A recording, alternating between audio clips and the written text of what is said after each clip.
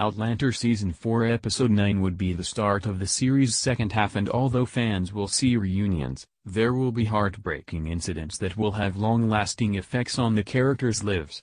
Moreover, we will see many people returning, like Tobias Menzies as Frank Randall. Outlander Season 4 Episode 9 is titled The Birds and the Bees, and as shared on Outlander TV, its story summary reads, as Brianna struggles to compartmentalize the trauma she suffered in the wake of the tragedy that befell her in Wilmington, she refocuses on finding her parents.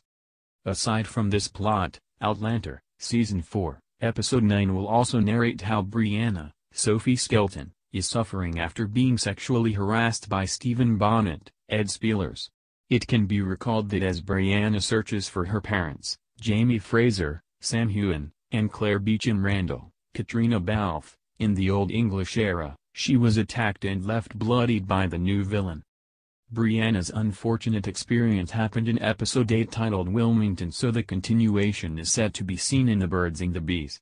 In any case, Starz released the trailer for Outlander Season 4 Episode 9, and based on the clip, Jamie and Claire will also be in conflict after discovering that they kept a secret from each other.